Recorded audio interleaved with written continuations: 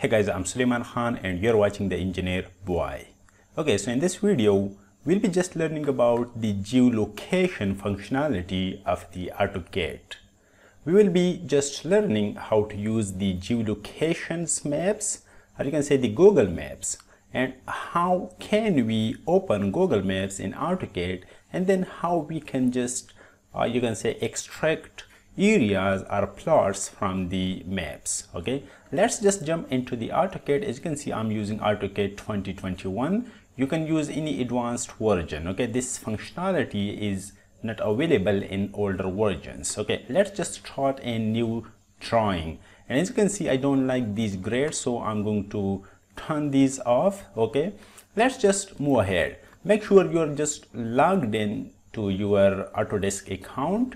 Okay, that's, as you can see, I have been logged in, and you can just actually navigate to the insert tab, and then as you can see in the location panel we have this icon. You can also type, okay, maps or maybe geolocation in the command bar. Okay, I'm just going to click from the map. Okay, we can just set location, and you can also just set location from the file. You can say, for this time I don't have file, so let's just click from map.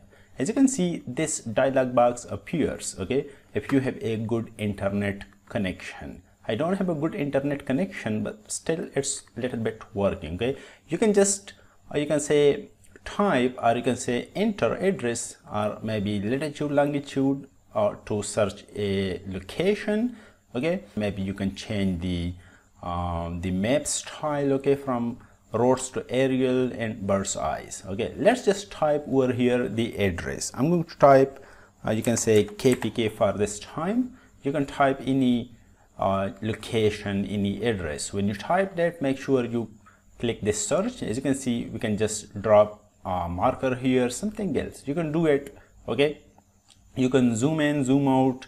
You can have elevations. As you can see, some things, if you have just dropped a marker, you can say, okay, let's just drop a mark over here. Okay, you can even change the location. Okay, does not matter. Okay, let's just click next.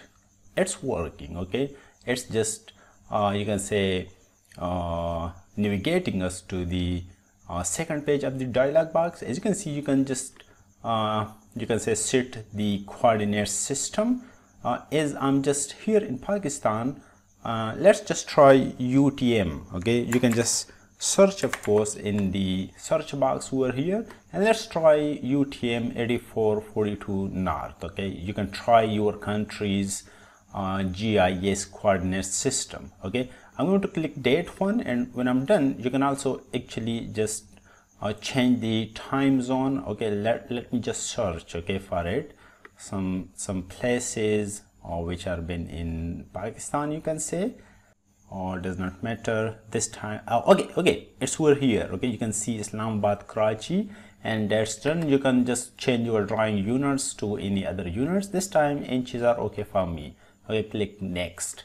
Now, if you don't know what to do, look at the command bar. Select a point for the location. I'm going to press enter for the 00 coordinates, and now it's asking to specify the north direction. Okay, let me just you can say turn on the ortho mode. Okay, and that's my actually the direction for the north. Okay, now that's been done. Okay, as you can see, we have this red mark you can say in the working area, which is actually showing our point. Okay, now as you can see, my internet is not that good, so we have to wait for that, for the geolocation. You can see we got a new tab actually called geolocation, where you can just edit your location from map, from file.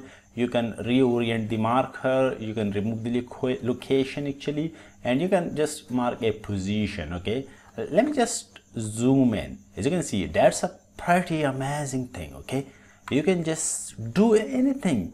Okay, whatever you want. This is a pretty amazing map. Okay, you can just place a marker. Okay, let's just place a point over here so we can understand our location. If we just you can say if we forget, or maybe we delete by mistake. Okay, so my plot, that's a good thing. Okay, that's so small, so I'm going to scale that little bit. As you can see, that's my plot. Okay, now what we can do, something very different, is we can just extract this area and determine its, you can say, its properties. Okay, you can also change the style from the aerial to a hybrid maybe. Okay, my internet is not helping, so we will just wait for it, or maybe we can just change our mind to something else. Okay, you can even capture the area, you can even capture the viewport. Okay,